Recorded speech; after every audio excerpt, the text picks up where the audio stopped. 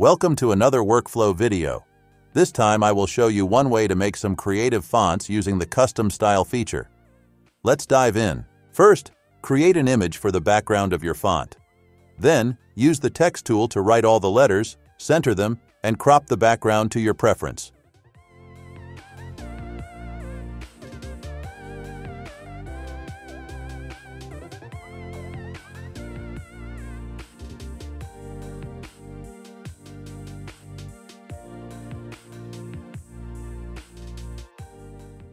Now select the background and the text and merge them. Then all we got to do is to right-click the image and select Convert to Style option. In this case, I will use Illustration.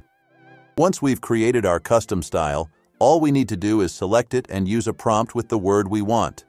Take in account that not always it will spell it right, so you have to re-roll to get the word correctly. I hope you liked this workflow. See you in the next one.